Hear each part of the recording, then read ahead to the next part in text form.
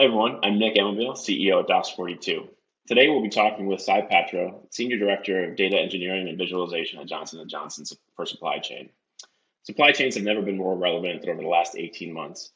Johnson & Johnson supply chain helps deliver life-saving pharmaceuticals, medical devices, and consumer products to folks around the world.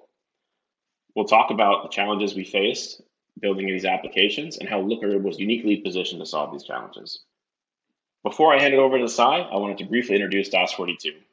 DOS42 is a boutique data analytics consulting firm and an advanced Looker implementation partner. We were founded in 2015 to bridge the gap between business and technology. We focus exclusively on modern cloud-based analytics solutions and have capabilities across the full stack of data analytics, including data pipelining, data warehousing, business intelligence, analytics, and data-driven applications. Today, we'll be talking about our work with Johnson & Johnson, but we've been lucky enough to work with really awesome customers like Uber, Amazon, Snapchat, Walmart, Kohler, and others. Our work with companies such as Johnson & Johnson focuses on delivering against what we call our full stack philosophy. These are things irrespective of technology that we believe all companies should do to become data-driven. First and foremost is centralizing your data. Oftentimes, data lives in third-party SaaS applications and data silos. By liberating your data from third parties and data silos, you're able to create a holistic picture of your business. Once you have your data centralized, you need to create a reliable source of truth and standardized metric and dimension definitions across multiple systems, while also creating trust and transparency by documenting those definitions, creating a data governance program, and automating data quality checks. Then it's important to get data to everyone in your business. Getting data to the salespeople, customer service reps, marketing folks, and others who typically can't code.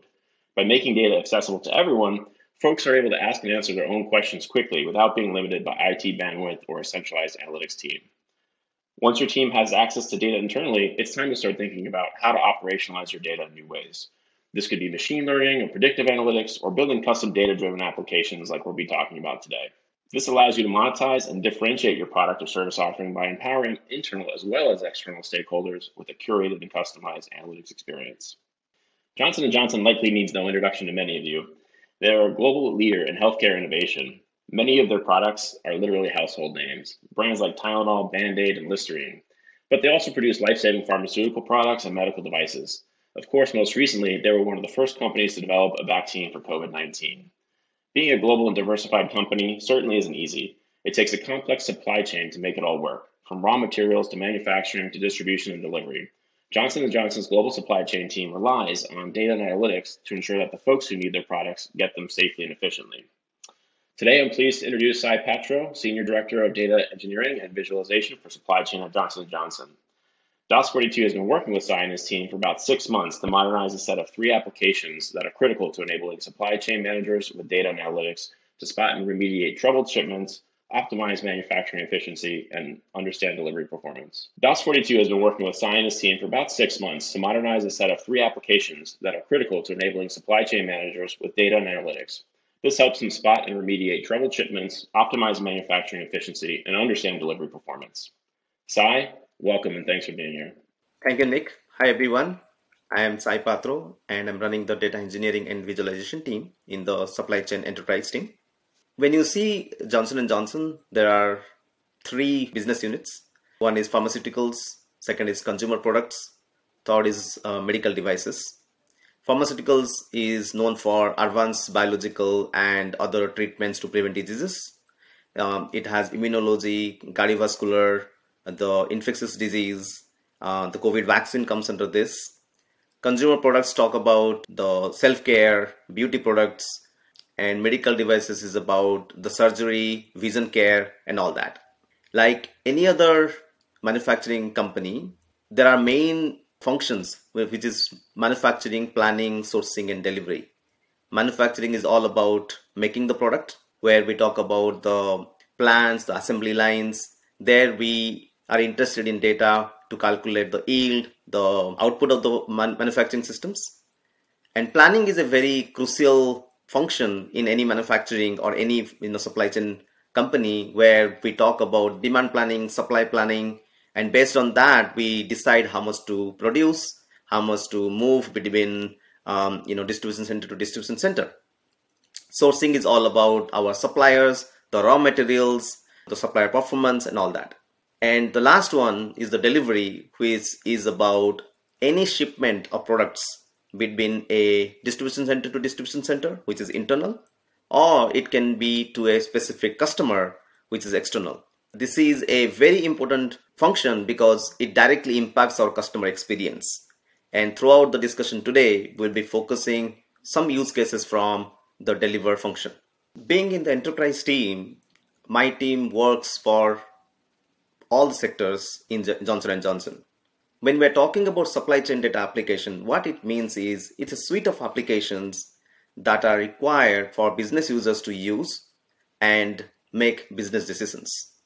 This can be a very simple BI solution, a dashboard, which will show you historical data, the anomalies, the trends against a target, or it can be an operational application using the real-time data. Now, when we are talking about any application here, it is all about how can we use these applications and make the data-driven decisions. When we build these applications in end-to-end visibility, internal applications had some challenges. One of the challenges is we were not being able to support our business users to use or to create their personal dashboards or reports. And second challenge being, as we are creating these applications as custom applications, deploying them, making any changes to them was taking a long time and it was costing a lot of money. And third one, which is about the real-time application, when you are talking about real-time data, the traditional approach where you can create a extract and make analytics or do analytics on top of that is not possible. I will give an example where the orders are coming in real time. Now, when the orders are coming in real time, you have to do some kinds of analytics on that. Creating an extract is not possible there. So these are the three big challenges that we faced when we built our end-to-end solution internally. Now that we talked about challenges, when we thought about building this new tool, the challenges are not the only issues. We had to make sure when we build these applications, there is not much change from the old way or old look and feel. That is mainly because that involves a lot of change management. Our main goal was to avoid a lot of change management so that it will be less training or no training for our business community. That is how the main goal of building this application was to make sure, though it's a new tool, it should look like the old one. We will talk about the three main applications today on the deliver side. The first one is OTIF. This means on time in full. This is a very important metric for our leadership because this directly impacts our customers.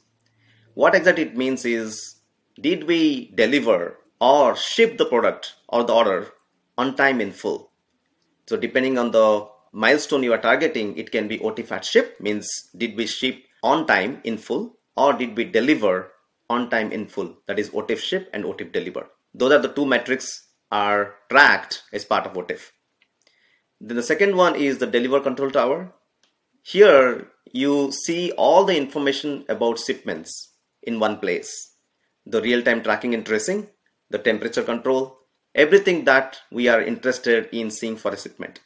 The third one is the QBR, which is the quarterly business review. This is targeted towards our leaders where they can see at one place the deliver business performance, the reliability, customer experience, everything at one place. So these are the main three applications on the deliver side that we will talk about.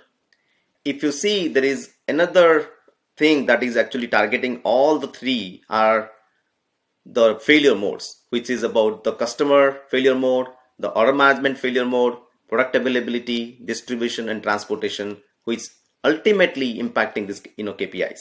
Now that we have talked about what OTIF is, let's dig deeper and understand what is the OTIF challenge. Here the main challenge is performance. When we're talking about OTIF, that is calculated in every order line level. When we are talking about a sector and we are talking about 2 years of data, then we are seeing a 200 millions of rows in one table. And every order information has lots of information like customer, country and all that. And that approximately goes to 200 columns. Now we are talking about a huge data table on which we have to do analytics.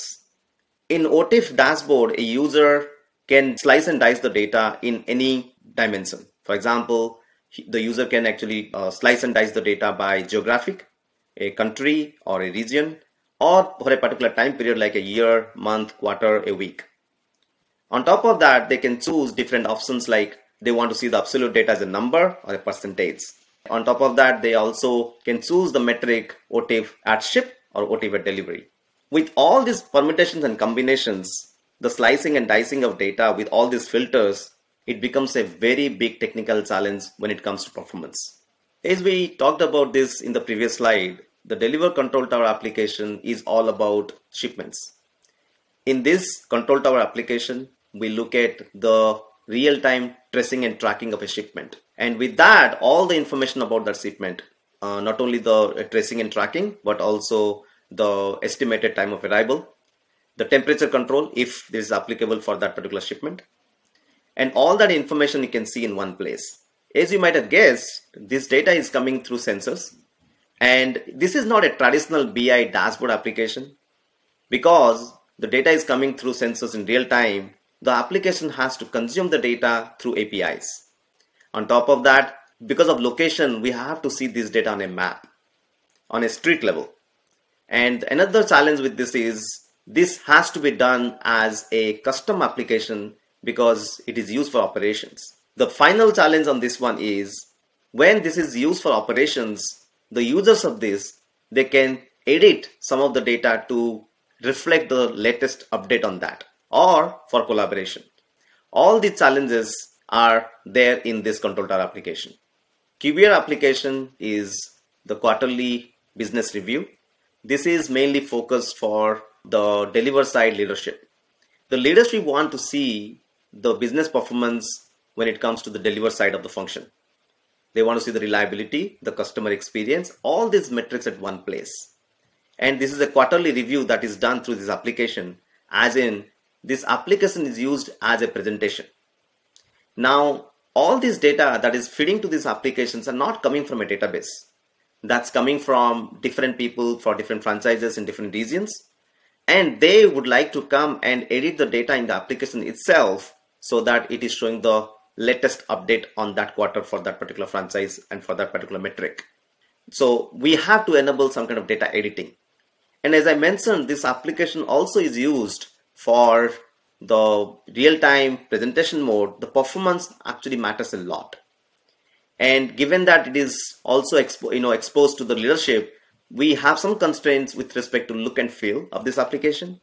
So all these three challenges had to be done as a custom application to fulfill all the requirements. Now that we have talked about different challenges in these applications, I would like to hand over this to Nick to talk more about how did we go about implementing this thing in Looker. Yeah, thanks, Sai, for walking us through the different applications and the challenges that you and your team faced.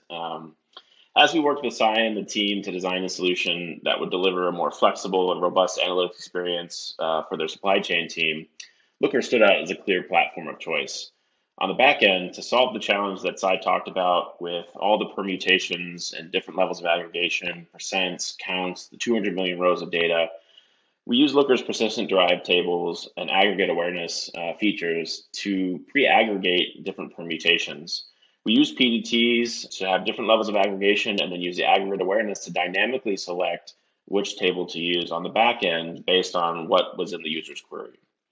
Previously, the Johnson & Johnson team had to manage a really complex system to be able to support these different metrics and permutations, but the flexible solution that Looker offered was far superior. In addition, as I mentioned, real-time is a super critical component here of shipping and tracking. So the ability for Looker to query the data where it lives in a data warehouse was super important to fulfilling those requirements. So by not extracting the data into a cube, Looker queried the data directly in the data warehouse, and the Johnson & Johnson team is able to access the freshest data in the data warehouse in real time. One of the key requirements that Sai mentioned as well was the need to keep the look and feel of the applications consistent, but while still creating that flexibility on the back end for users and developers. We use Looker's extension framework to quickly leverage Looker's out-of-the-box dashboards and data visualizations in certain cases, and in other cases, we actually leveraged custom visualizations to create a completely white label and curated experience for Johnson & Johnson's users. This is a legacy QBR application that Sai showed us earlier. And this is the updated QBR application being powered by the Looker Extension Framework. You can see how the look and feel are really consistent between both versions, and someone who is working in the old application would have no problem switching over to the new version. You can see there's editable text at the top half of the screen, a set of custom navigation options, and Looker embedded charts below. By using Looker for the visualizations, the Johnson & Johnson data team can maintain a centralized governed data model that is flexible and easy to change while giving their team the look and feel that they're used to. While Johnson & Johnson had a complex set of requirements, the transition from legacy to Looker was relatively fast and smooth. The Looker extension framework allowed us to develop quickly and not have to reinvent the wheel for things like basic data visualizations, and gave us the flexibility to create a fully customized user experience that was familiar to their business users. All this was accomplished within a matter of months. As we launch these sets of applications into production, Johnson & Johnson will be able to quickly and easily iterate on new features and user requests. And now back to Sai for some additional comments and outcome on the project. So all the challenges that we talked about in the previous slides, using Looker, we could build those applications that really solve the problems for our business users who are using these applications in their daily life to make data-driven decisions. All these applications are deployed in production now, and as we pointed out before, we have seen a lot of improvement in the performance, and we can see that our users are being able to use it and they create their own reports and dashboards. And in real-time scenarios also, we are deploying this and we are seeing real-time analytics of the data. So far, we have seen a lot of success through Looker, and for that, I am really thankful to the Looker team. Awesome. Thanks so much, Sai. It's been great partnering with you, and I hope everyone enjoys the rest of the conference.